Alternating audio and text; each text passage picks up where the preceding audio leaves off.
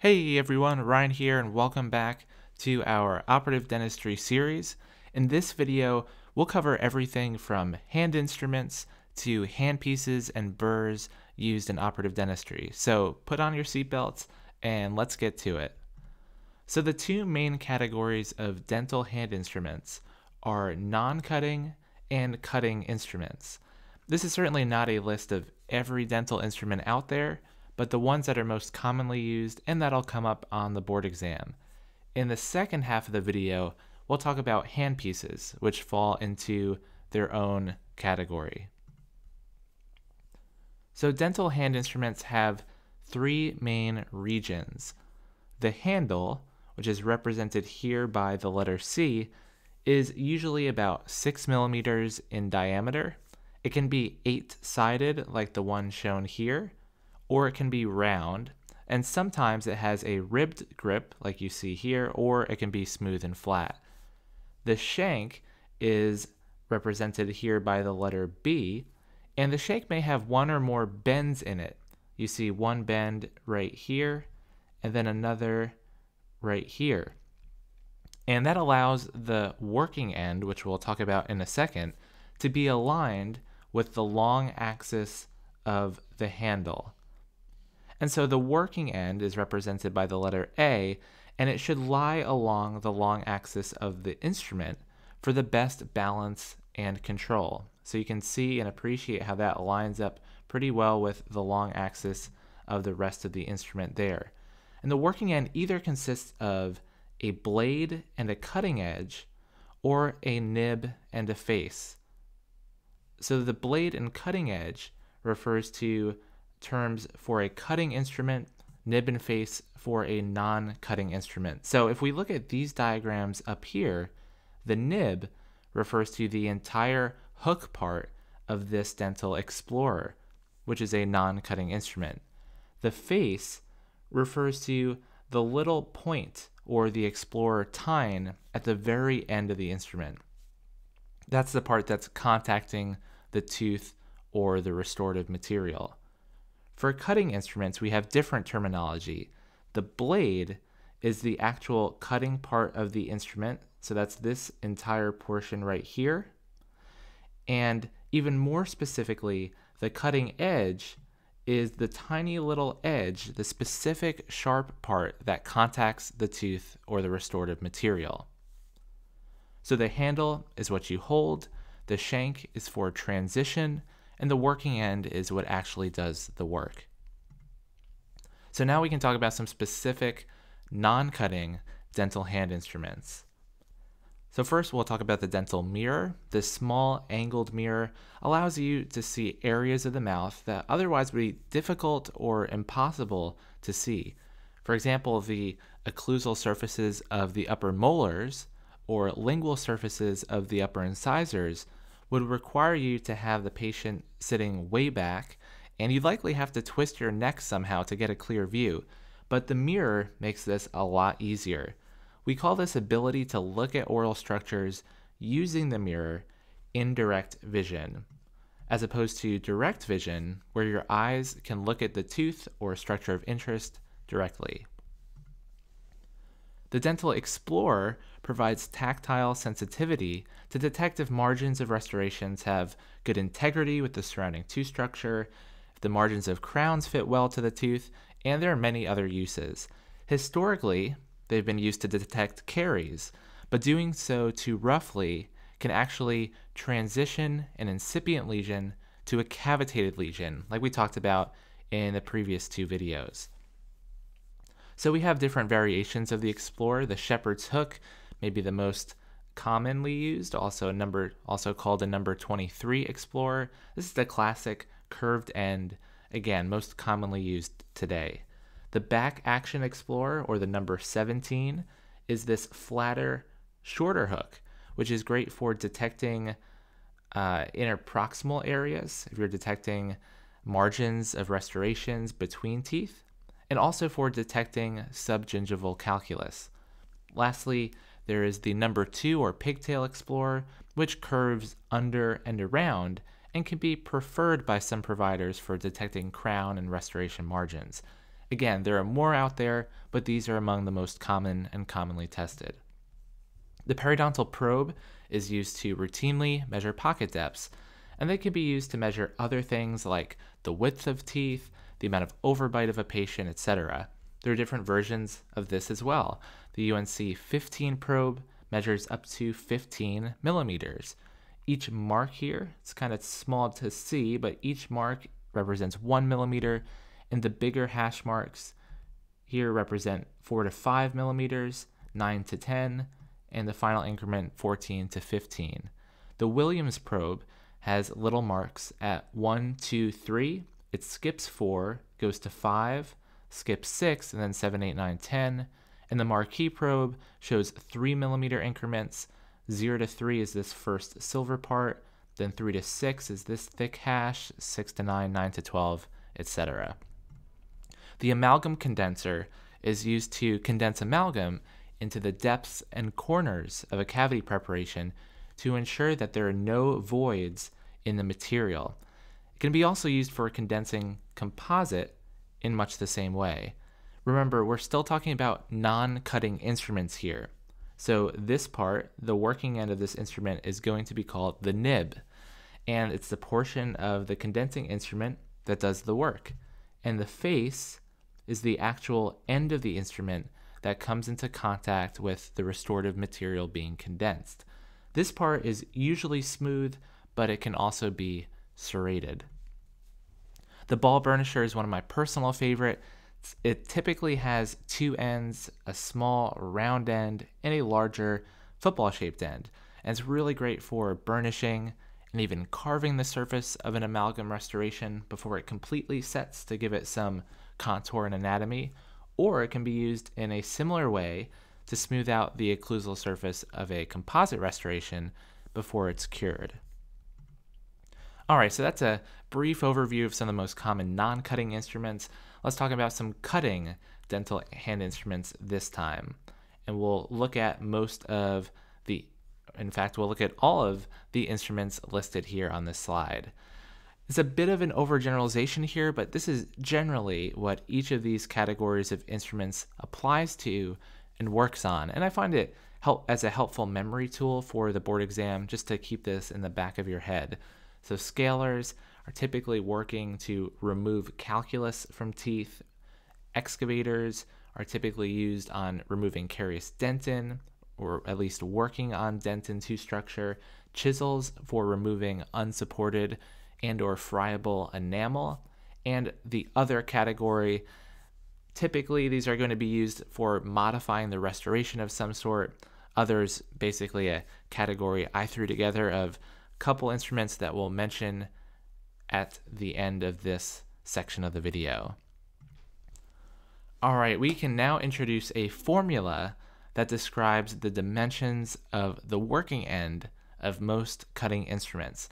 I see this come up on the board exams quite frequently, so let's spend some time unpacking and really understanding this concept. So the formula consists of 4 numbers. The first number corresponds to the width of the blade in tenths of a millimeter. So a number of 10 means that the blade is 1 millimeter wide. So if we're looking at the width of the blade, we're talking about this dimension right in here. So again, a number of 10 for this number refers to 1 millimeter width of the blade, which is quite common and also is the case for the instrument pictured here. So we'll write 10 down here for the first number. The second number refers to the angle of the cutting edge to the long axis of the blade. So this one is a little bit more involved. The cutting edge is here, the actual part that's contacting the tooth or restorative material, and the long axis of the blade runs up here. I apologize for not a perfect straight line there, but you can see what I'm going for there.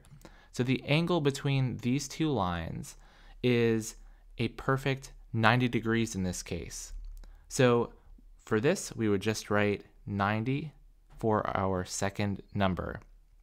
That's the angle between the blade and the cutting edge. But if and only if this is 90 degrees, we can actually omit the second number from the formula. And that's because 90 is the most common. Most of these instruments are going to have a blade that is perpendicular to its cutting edge. So we can omit that number and we just assume that that angle is 90 degrees. Otherwise, we have to list what that angle is. All right, let's move to the third number. This simply corresponds to the length of the blade. So that's going to be this dimension right in here. And so it's simply listing the length of the blade in millimeters. So this one's nice and easy. The blade happens to be 7 millimeters long. So the third number, we just write 7. And finally, the fourth number, we get a little bit more complicated again. And the fourth number corresponds to the angle of the blade relative to the long axis of the handle. So remember, the second number was the angle of the cutting edge to the long axis of the blade. Now this is the angle of the blade to the long axis of the handle, or the entire instrument. So because there's a lot more variation in this number, it can literally be anywhere between 0 and 360 degrees. So this one is reported not as an angle, but as a percentage of 360 degrees. So if this number were 10, let's say, that would signify 10% of 360 degrees, which means the blade would be 36 degrees off axis. This instrument's fourth number happens to be 14, which would correspond to 14% of 360 degrees, which is about 50 degrees. So the angle that this blade takes relative to the long axis of the handle, which runs this way, this angle right in here happens to be 50 degrees. So we don't write 50, we write 14, which represents 14% of 360 degrees. So if you can remember what each of these numbers just kind of generally represents, that will be enormously helpful on the board exam. And the idea behind all of this is that if you know the formula of a cutting instrument, you can visualize and identify what kind of hand instrument it's describing. And the board exam will sometimes even refer to the specific formulas. So I'll include them in the slides for each of the following instruments we discuss. But if you got nothing else out of this slide, just remember the kind of this part of the descriptions, and that will be enough to net you at least one or two questions when they ask about what a specific number of the formula refers to. And here's just another way of looking at it, and we just broke this down a bit more simply. So let's start with the dental scalars, and we'll actually start with an exception. The scalars that are used to remove calculus are one of the few cutting instruments that don't have that 4-digit formula. In fact, they follow a different numbering system entirely that we discuss more in depth in the periodontics series if you're interested in that. So scalars usually are two-sided, and each working end has 2 cutting edges to it, and they adapt closely to the tooth surface and remove calculus from the crown or the root surface. There are universal types that can be used anywhere in the mouth, and then specific types like Gracie instruments that are designed for specific teeth and areas in the mouth. Down here, we have another categorization.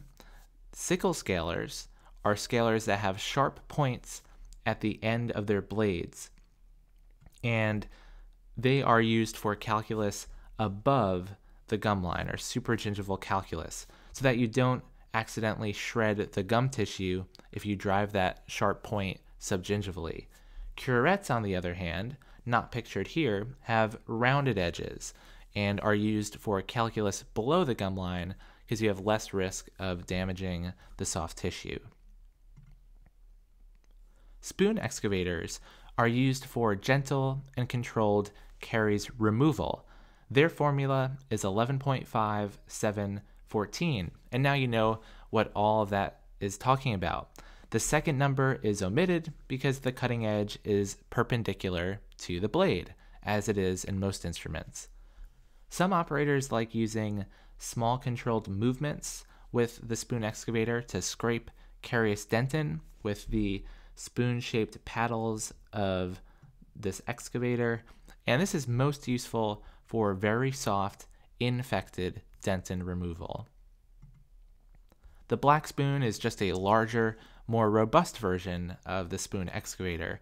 It can be also used to burnish metal, like a Tafelmayer matrix band, or the margin of a gold crown, with the rounded back of this black spoon working end. And you can notice how this first number is larger, 15 referring to the blade width being 1.5 millimeters as opposed to a little bit less in the spoon excavator.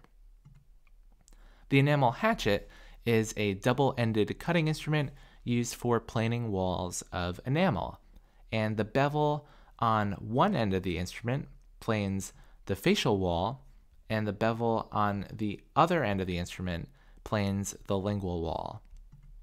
Here's a close-up view of what that process might look like in part of the cavity preparation process. The bin angle chisel is also a double-ended cutting instrument used for planing walls of enamel. It's called bin angle because there are two angles in the shank. We can locate one here and one here, and that's to allow for the proper orientation of the blade for optimal control and balance when using this instrument. It's similar to the enamel hatchet in function, but this blade happens to be perpendicular to the blade of the enamel hatchet. So it enables use in the other side of the mouth or in areas that an enamel hatchet simply cannot access. So if we compare this directly with the enamel hatchet, you can see how this blade, you can kind of see the face of that blade, whereas this one is parallel to the screen, or perpendicular to the screen, I should say, so that you can notice that those two blades are perpendicular to each other. The gingival margin trimmer is similar to the enamel hatchet, except this instrument is designed for planing enamel at the gingival floor of a preparation rather than the facial and lingual walls like the two instruments we just talked about. And don't worry, we'll talk much more about the anatomy of a cavity preparation, including the external and internal walls, in the next video in this series. So the cutting edge of this instrument is most importantly not perpendicular to the long axis of the blade. So this is one of the times when there will be a second number in this 4-digit formula for the distinct two versions of this gingival marginal trimmer. So the distal margin trimmer has a second number that's greater than 90, which is for a gingival floor on the distal side of a tooth. The mesial gingival margin trimmer has a number less than 90, which is for the gingival floor on the mesial side of a tooth. So just remember, for the distal, you're going to see a number greater than 90. For the mesial version of this instrument, you're going to see a second number less than 90. The main difference and benefit of the gingival margin trimmer over the enamel hatchet is that angle of the cutting edge, which allows for you to properly bevel the gingival floor. And again, we can talk about more of that in the rest of the series. So you can appreciate how this enamel hatchet, again, that cutting edge is perpendicular to the long axis of the blade, whereas that is not the case. If we were to follow that long axis of the blade, this cutting edge is not perpendicular, and nor is this one. And this is showing the two different variations of this instrument, depending on which side of the tooth you're working on. All right, next we have the discoid cleoid carver, which is yet another double-ended instrument. It typically has a rounded handle, and it's used for carving and contouring amalgam. The cleoid end refers to the claw-like end for carving grooves into the amalgam, and the discoid end is this circular disc-like end for carving pits and fossa in the amalgam. The Hollenbach carver is a double-ended round handle instrument used for placing, carving, and contouring amalgam. The two ends on either side of the instrument are oriented 90 degrees to one another. Alright, so that's enough about hand instruments. Let's talk about how to hold them. So a normal pen grasp involves holding a dental instrument with your index finger and your thumb, and the instrument would rest on the middle finger supporting it. Your ring finger is used as a finger rest on a nearby steady surface to keep this hand stabilized. However, the board examiners and most dental providers today prefer the modified pen grasp, which adds the middle finger to grabbing the instrument. And so the instrument would then rest on the ring finger behind it. This provides additional control for fine motor function.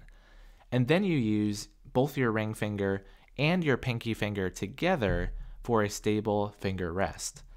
A firm finger rest is necessary for stabilization of your hand. So in the case the patient moves around, you essentially move with them because those fingers are directly and stably supported on one of their oral structures. So you can rest on adjacent teeth or the maxilla, which are the most stable structures. The mandible is stable if the patient is biting on a bite block, but otherwise they can freely open or close. And again, you will move with them if that's the case. Also, maintaining a short working radius is important, and that means that you grab the instrument more towards the working end so that your fulcrum is nearer to the working end for more control and more accuracy. All right, let's talk about rotary instruments now. So we have the low speed or slow speed handpiece, which operates at less than 12,000 RPMs. RPMs are revolutions per minute. And even though it's the slowest of these handpiece varieties, 12,000 RPM is still pretty quick. That's 200 spins per second. And so it can easily injure yourself or the patient if you're not careful. The low-speed handpiece is used for cleaning and polishing teeth with a prophy cup, for finishing and polishing a restoration with a polishing cup or brush, and perhaps most important for the board exam, for caries excavation. The board examiners love to ask about this, that a large round burr in a slow-speed handpiece is the best way to carefully remove affected dentin near the pulp. Here is the slow-speed motor. This is the latch-type contra-angle slow-speed attachment for caries excavation and polishing, and this here is the straight attachment for the prophy cup for hygiene cleanings. The high-speed handpiece is used for tooth preparation, whether that be for caries removal, for crowns, removing old restorations, and many other procedures that require quote-unquote drilling teeth. They usually have a fiber optic light and an air water spray built into the unit. The medium speed handpiece is not routinely used, but it can be used for the same applications as the high speed, though not quite as efficient. And notice how the high speed operates at greater than 200,000 RPMs. So you can imagine how quick that burr that's going to be inside that handpiece is going to be rotating. The medium speed operates between these two thresholds for low and high speed. The rheostat is this foot pedal that's used to control all of these handpiece varieties, often with variable speed depending on how hard you push down on this foot pedal. The switch right here turns the water on and off when you're using a high-speed handpiece. So burrs that you load into the handpieces have their own anatomy, of course, more terminology, but there's an overlapping term with hand instruments that can be kind of confusing, so let's break this down real quick. A burr consists of a shank, which does not serve the same purpose as the shank for hand instruments. So the shank here is the part of the burr that is inserted into the head of the handpiece. So that's the part that's going inside this area of the handpiece. The neck is the part which transitions to the head, which is the actual cutting part of the instrument that does the work. The first of these is a high-speed burr. The second of these is a latch-type slow-speed burr. So burrs were created, and we had two main categories of these: diamond burrs, historically called diamond instruments, and not burrs, but we're going to call them and collapse them into the greater category of burrs because that's what the ADA and manufacturers have done. So let's talk about the carbide burrs first. They're made of tungsten carbide, and this is what they look like. They come in a variety of sizes and shapes, and because of their material and design, they are better for end cutting. So they're better for cutting at their ends, like for punch cuts to start a preparation. They also create a smooth preparation wall. They're good for amalgam removal and for creating retentive features. They also tend to produce less heat. The diamond burrs, on the other hand, are better for side cutting, although you can use either of these for end and side cutting, of course. But if we're being technical and talking about things that the board examiners like to ask, they are better for side cutting and are therefore preferable for preparations, bevels, and enameloplasty due to the greater hardness of diamond and the more effective cutting overall. But as a downside, it generates more heat, and they are way more expensive. Interestingly, for carbide burrs, the amount of blades corresponds to its function. So if we start with 6 blades, that is a typical cutting burr.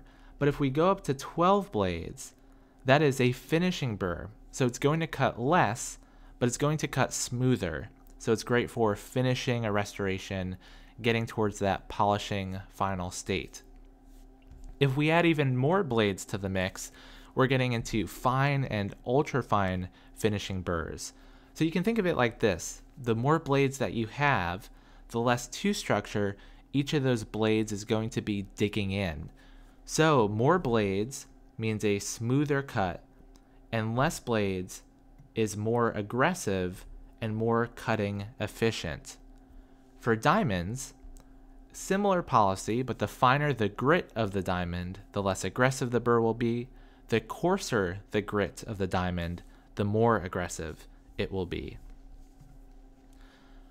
So let's talk about some specific burrs commonly tested on the board exam. And I mean, these come up all the time. The 245 burr, pictured here on the left, is 3 millimeters long and 0.8 millimeters in diameter. I wish I had some kind of memory trick for you, but I promise you, memorize this if you can. It will certainly show up on test day.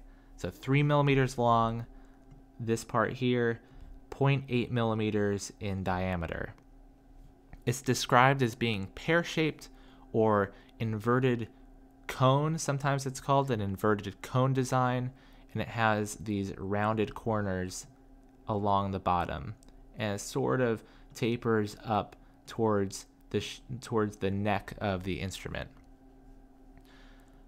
The 330 burr, pictured on the right, is half the length of the 245, so it's only 1.5 millimeters long, but it's the same diameter.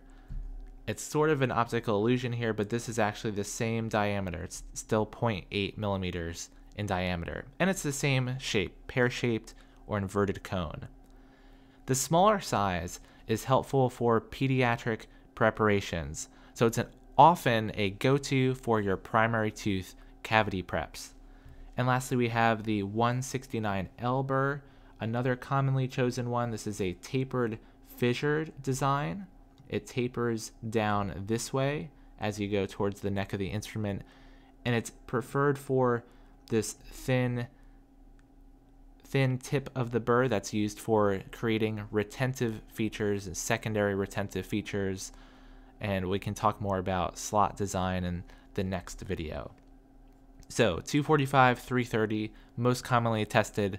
169L sometimes gets tested for its unique shape. And lastly, some hazards that we need to talk about for these rotary instruments. I mentioned even the slow speeds are operating at relatively quick speeds, and so you can easily damage tissue if you're not careful.